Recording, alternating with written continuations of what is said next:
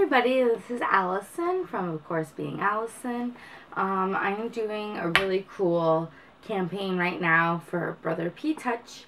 They are a labeler device, and they gave me some money to organize some parts of my house and using their labeler. But first off, they wanted me to use this P Touch Extreme Test Kit to show you how durable their labels are for everyday household use.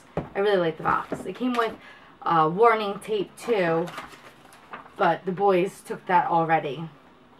So first off, we have plexiglass with the P-Touch test zone. There's a strip already on it, and I can't even really, I can get it up a little bit with my fingernail, but not that much. And I have pretty decent fingernails. I have a sponge, because boys make messes, all kids do, and you're going to be using that to clean up the messes. Here's nail polish remover. We have Clorox Stain Fighter and Color Boost. I don't know why I would be using this. And a brush to help clean. So, that is the parts of the thing. I should have gotten a thing of water. Okay, I am back with the water, and I'm spilling it everywhere. So, you're going to be cleaning, right? With your sponge. Cleaning up the messes. Let's get some water in there. And let's see how well this holds up. It's on there still.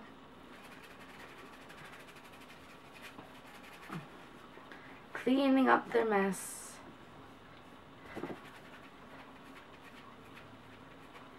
And it's still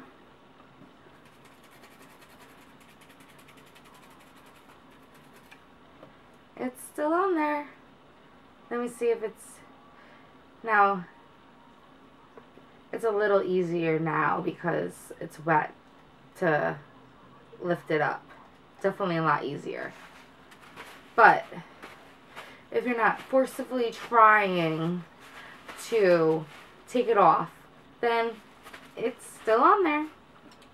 Let's get this little scrub thing.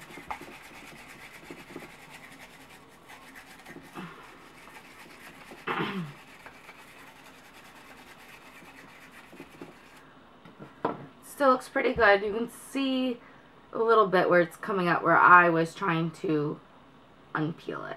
But I don't mind that it's doing that because I can just put another one on, and I might want to change the space that it would be affixed to something else down the line, and I don't want it to be stuck there forever, and apparently I can still take it off if I want to.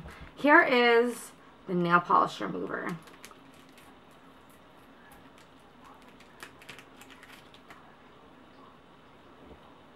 Little thing. Good thing I don't have nail polish on. It would take it right off. And let's try this.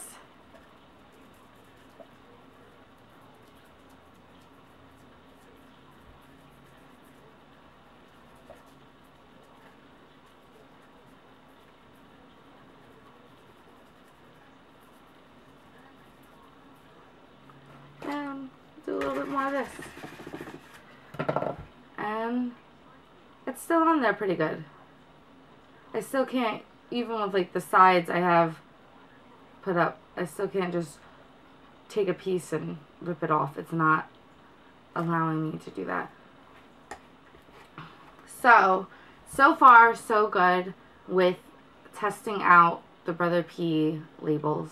The next post you're going to see is what I've done to organize and how I use the Brother P labeler to do that. And then there's going to be a third post a few months after that where I'm going to document how well my labels have held up and how awesome it is to finally be organized in something. And I hope you will keep an eye out for those posts. Have a great day.